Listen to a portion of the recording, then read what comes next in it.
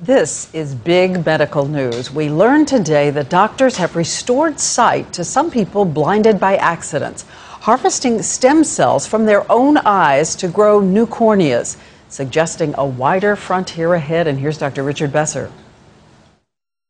Imagine all the beauty of life gone in an instant. Suddenly blinded by a terrible accident, you can only make out light and dark. But now, a seismic breakthrough using stem cells from one's own eye promises new sight to those blinded by burns. It's very exciting. For an ophthalmologist, it really is as good as it gets. This is a human cornea, created with human stem cells.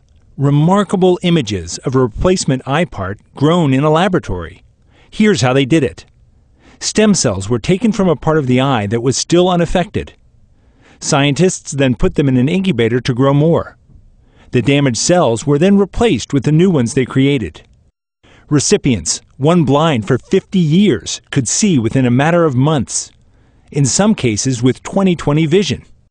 Professor Graciela Pellegrino is behind this miracle. How did it feel when you realized that this was really working? If you have seen one of those patients, you think that you have a reason to wake up and start running to do all your job, because even a single patient is a reason to do that. I imagine it's something yeah. that is unbelievable. Give a reason to your life. An accomplishment that extends the boundaries of science. This may extend to internal organs, like the liver. We may learn techniques from this work that apply to liver bioengineering and regrowth. Very exciting times for all physicians. As once blind eyes find themselves open wide with wonder and possibility. Dr. Richard Bezer, ABC News, New York.